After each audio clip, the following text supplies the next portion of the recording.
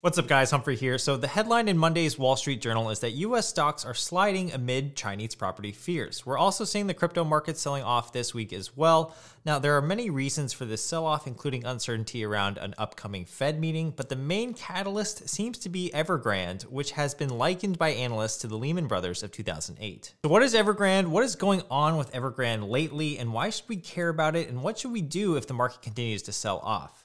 So Evergrande is a Chinese real estate development company that is the second largest property developer by sales. It is also currently unable to repay its debts and is now known as the world's most indebted developer, sitting on over $300 billion worth of liabilities, according to Bloomberg. Now, because of this, their stock price has nearly plummeted over 80% in the past year, with upwards of 10% losses in a single day, and ratings agencies have downgraded Evergrande, and their own bonds are dropping to record lows. According to the New York Times, for more than 2 decades, Evergrande was China's largest developer, minting money from a property boom on a scale that the world had never seen. With each success, Evergrande expanded into new areas, for example, bottled water, professional sports, electric vehicles, and even theme parks, I was reading. It employs over 200,000 employees across 1,300 real estate properties across China, and lately has been reported to not be able to even pay its own employees, causing a lot of social unrest in the country. This article even states that the Evergrande debt problem was so bad that it even asked its own employees to loan them cash earlier this year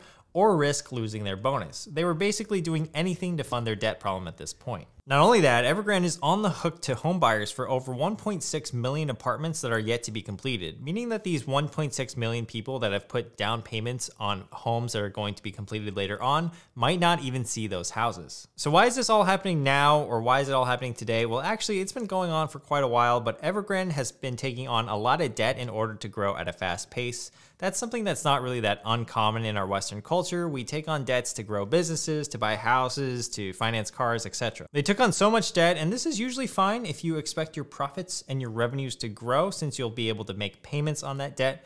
But the problem is that their sales have been steadily dropping since June. And that's not really a secret either. I mean, they've been publicly saying that, hey, we're expecting lower sales in the coming months, especially in September, where they expect even lower sales. So Evergrande is in a lot of debt, so much so that it even told the government, which they in turn told the banks, that Evergrande won't be able to pay their interest payments that they owe on this debt. Now, this article was written last week, so the interest payments that are due today, and on Thursday of this coming week, the 23rd, another $84 million worth of interest payments are due, which we're not too sure if they're going to pay or not. So combining decreasing revenue with a lack of liquidity, along with having multiple lines of businesses like the electrical vehicle business I was talking about earlier, they're now starting not to be able to even pay some of their contractors and their builders. Not only that, they're having a hard time selling their own businesses and are even trying to list their existing buildings for sale, which aren't able to be sold in a timely fashion to provide them with the cash that they need. This has a really dangerous domino effect because employees aren't getting paid and the home buyers have money deposited with Evergrande have no finished product. Suppliers and contractors aren't being paid as well, and banks aren't getting interest payments on the debt that they've loaned to Evergrande. The gist is that Evergrande has too much debt, too many lines of businesses to service, and not enough cash coming in, or at least not enough cash coming in as quickly as they would like. A simple analogy here is that it's almost like if you borrow $200 from your friend and you're expecting to sell your Xbox to cover that debt. But the problem is you're listing your Xbox everywhere, like Facebook Marketplace and Craigslist, and no one really wants to buy your Xbox. Meanwhile, your friend is now demanding for the money as soon as possible, and well, guess what? You don't really have it. Now just take that Xbox analogy and like multiply it by 1,000,000 times bigger and 1,000,000 times more intertwined with the global economy,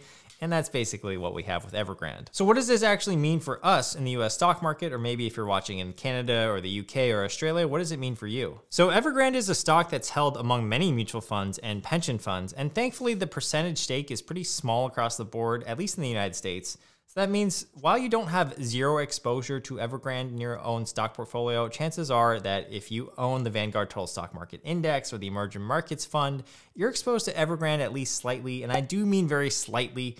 In Vanguard's Emerging Market Fund, the stake of Evergrande is 0.25%. Now that's the largest in any mutual fund that I could find online, so luckily index funds are well diversified, so even if Evergrande completely goes under, it's not like that entire investment is screwed over. The more threatening piece of the Evergrande situation is the rippling impact that it could have on the global economy, and that's what we need to really be watching out for. And a lot of what's going to happen to Evergrande is dependent on what the Chinese government is going to do and how they're going to address the issue. Earlier I said that in the West we're used to taking on debt and leverage to buy things like homes, cars, and start businesses. Well, I can tell you that growing up with Chinese culture, having too much debt is typically frowned upon. It's not the most responsible thing to do from a cultural point of view. I'm just talking about this from my experience here, so take this with a grain of salt. China has also recently wanted to strive away from having too many companies that take on too much debt, aka being over leveraged. It wouldn't surprise me if the government made an example of Evergrande and just showed their people like, hey, this is what happens when you take on too much debt. There's another situation at play, which is, they might view a bailout as too similar to what the United States did back in 2008, and they don't really want to be associated with what the United States does. Now, I don't really know, guys, it's just speculation on my end, but there's also been mixed opinions from analysts and banks as well. Some are citing that the government will bail out Evergrande, and others are sharing the opinion that China won't bail them out. If Evergrande does default, aka China doesn't bail them out, then there is a risk of what's called contagion risk. That's where the threat of their default would spill over into other real estate developers in China, along with the housing prices and the housing market in China. And when a huge company like this fails, it affects not only the sector that the company is in, but the banking sector, the bond sector, the remaining local economy, and then finally the global economy. But what has China done in the past? According to this article from Readers, a strategist from RBC has said that in the past, the Chinese government has been known to do its best to avoid contagion. Beijing has demonstrated in recent years that it's fully able and willing to step in to stem widespread contagion when major financial or corporate institutions fail. Other analysts don't think that there's going to be some sort of widespread systemic risk for the global economy, but clearly the markets are overreactionary and there doesn't need to be systemic risk for the markets to react in a way where they're affected. After seeing how the US stock market performed on Monday with the Dow Jones down 600 points and the S&P 500 down 75 points or 1.7%, I think Thursday will actually be more telling since that's when Evergrande will owe more money in interest payments that day. And if they don't pay those on Thursday in China, that means our market on Thursday could be affected, maybe more selling off amidst fears of collapse or implosion. Evergrande also has another $47.5 million interest payment due on September 29th for its March 2024 bonds, so the saga is clearly far from over. Now, side note, this is something that's kind of interesting to me, is that September is historically a bad month for stocks in general. The S&P 500 usually averages down a 0.56% decline in September each year since 1945, while contrastly, April's average has a 1.71% gain. So what should you do in a sell-off from an investing perspective? Well, as always, I believe that time in the market beats timing the market. So if you're invested in the long term, you should probably just do nothing. I know that sounds kind of weird, but nothing about good investing typically feels good. It's usually counterintuitive. If you panic sell your long-term investments now, you could be risking losing out on gains if and when the market rebounds.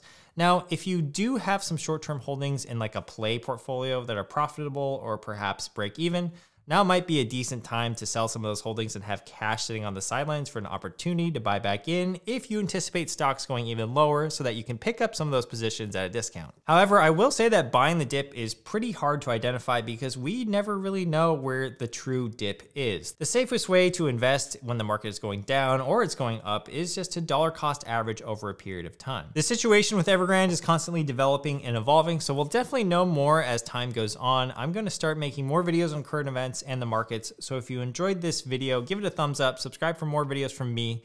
I'll actually be in Austin this week for FinCon, so I may not be uploading as much, but I hope you have a good day and enjoy.